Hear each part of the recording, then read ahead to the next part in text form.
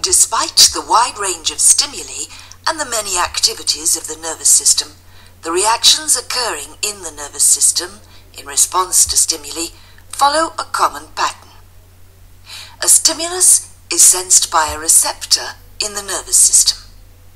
The stimulus is then conducted to other parts of the nervous system where it is integrated, that is, sorted and interpreted, and an appropriate response is generated. The response to the stimulus is sent to an effector, which carries out the appropriate action. This appears as the response of the body to a particular stimulus. The extent and speed of the reaction to a particular stimulus is often associated with survival and maintaining homeostasis.